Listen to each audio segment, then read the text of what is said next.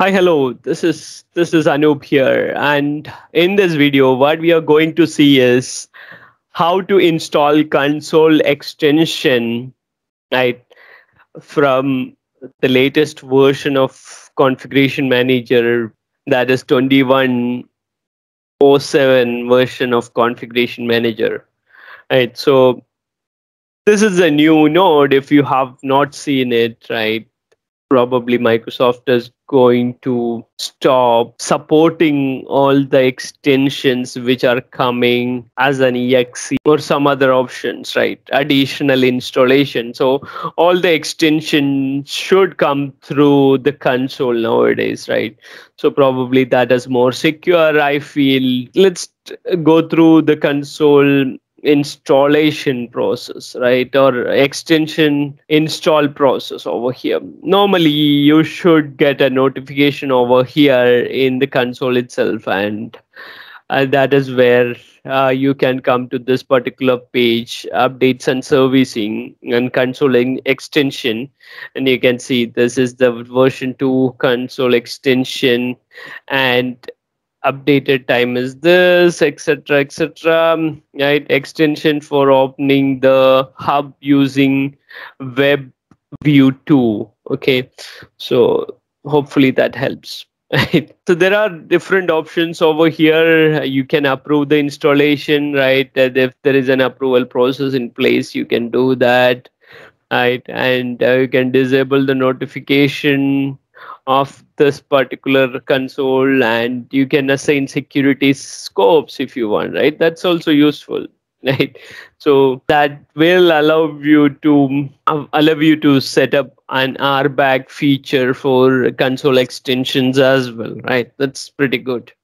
Now let's click on this and go through the installation process by clicking on this, and it says, oh, this action will install selected extension on your local console only, not on remote console, right?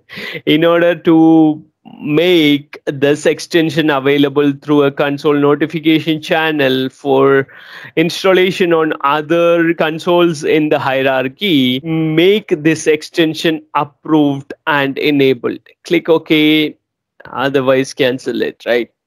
So I think let's cancel this and see this is approved already and enabled already, right, and signed also. You can install this extension from any other consoles in this SCCM or configuration manager hierarchy as well, right? So let's click on it, and let's go ahead and click OK to continue the installation process. Suddenly the console got closed as part of the installation, and it says feature update task requires that close the console. Yes, that is another issue when you have many consoles running on the server, primary server, right? If other admins are using the console, let me close that console and make sure that I don't have any other consoles, okay,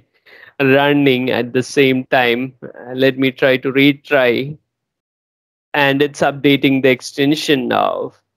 Let's see how this goes. Okay, come on. Okay, the updation extension, it's installing the extension of the console, right? Probably this is going to take a minute or so. Let's wait and see.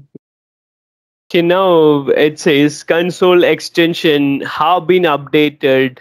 To restart the console, configuration manager console, click close, right? Update completed for extension one of one.